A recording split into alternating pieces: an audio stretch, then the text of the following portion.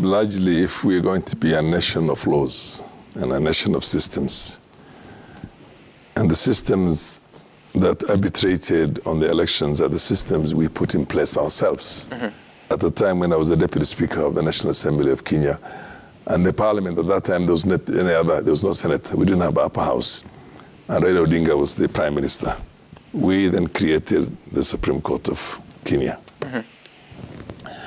Now that that has been determined fully by the institution, Chapakati was our product. We were part of the process that brought in Chapakati. And all the judges, all the, what they call the commissioners were there. So if as far as I'm concerned, in a nation of laws and rules, that should be behind us. It's a closed chapter. We do have our grievances also now, though. When you have grievances on that, you just talk about for posterity. How do we make the electoral process in this country more fairer? You know, how do you ring fence it? A country like India, where you have hundreds of millions of people voting, and they know it, they follow the elections of everybody as it's happening. As you cast in your vote, people know how many votes this member of this candidate got or this presidential candidate got, and everybody. There's no presidential candidate in their case, it's all members of parliament. We could have done the same also. So we need to invest ourselves in technology to try and get from best practices in the rest of the world and make sure that we have a foolproof election. But be that as it may, now that we've already experienced all that, I mean, we've had this. Right. You know, IPPG, we went out there into the streets and we fought very hard. And we took away the powers of the appointment of 50% of the commissioners and brought them to ourselves. And we appointed them. And the same election, the election that followed, we contested it and we said that the election was not free and fair. It was rigged. We came together right now and created demonstrations and everything else by saying, because the system at that time was a first past post system, whoever has a simple majority, that combined opposition votes was more than Moi's votes, which was true. But we didn't have a system that says the 50% plus one. We cured that through the Constitution. You understand my point? We cured that through the Constitution. And now we've got the 50 plus one system, which means one has got to have more than 50% of the country. Right. So in my opinion, more than anything else, what we should be looking at is how can we make the next election as safe as possible. Then, of course, we were the ones who were responsible for the Isaac Hassan team. Raila Odinga, myself, Farah Maalim, and everybody who was there, we sanctioned Isaac to become the chair of that thing. Yes.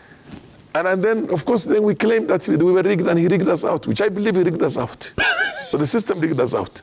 I mean, the way they were that time. So what we need to do is we say, look, we have tried everything. Even if we appoint 10, all the what they call the ABC commissioners ourselves there, tomorrow again somebody is going to say that you know, they've been bought and somebody can say anything. Or they've been influenced in one way or the other. And they are all, we brought in Chebukati. We are the ones who brought him. Gulia, we are the ones who brought him. And again, we still claim that they have done this. You know what I mean? So what I'm saying myself is that we have to eliminate the politics of personalities. Personalities. Is there a possibility in Kenya? Kibaki. That's the point. You know, when he says, when we say, for example, in Azimia, our supporters. I mean, that is a crap in my, as far as, when the other side said our supporters. No. We go for elections and we see who has won and we have a foolproof system and we trust the system. We don't trust individuals. Because then what will happen, I'll tell you. And that's why we have this disappointment every other time.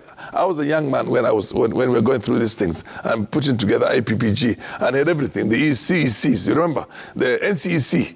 You remember NCEC? And you were in the university that time. I'm sure Ochieng and the rest of them were in the university. This guy must have been in primary school. We were fighting for change that time.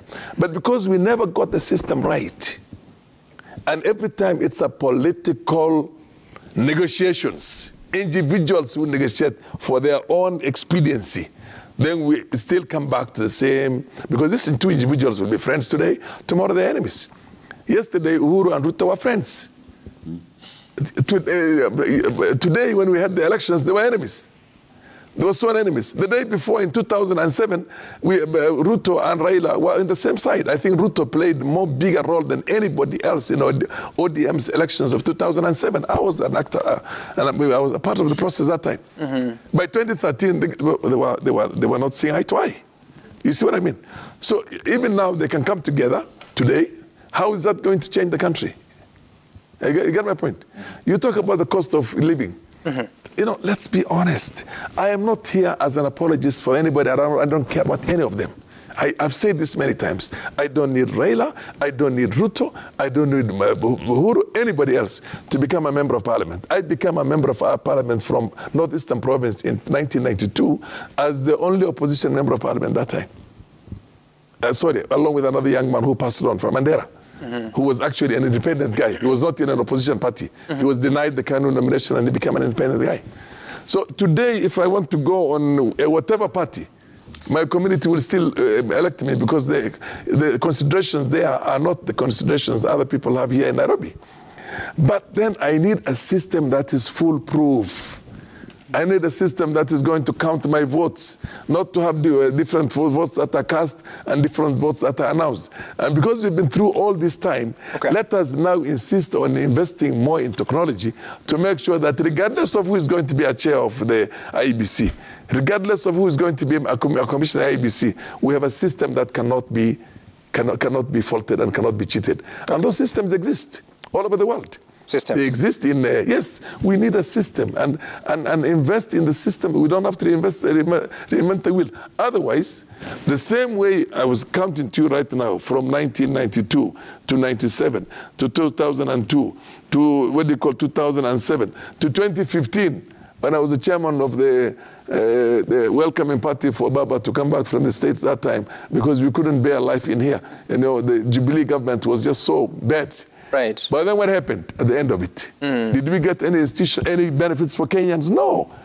Just the big guys got together. I hear you. And the popular, you see, when things are spontaneous, you have to solve them. For example, devoid of any politicians, any Raila or Farah or anybody else, if the masses just move one day and say this is not acceptable, you have to resolve that problem.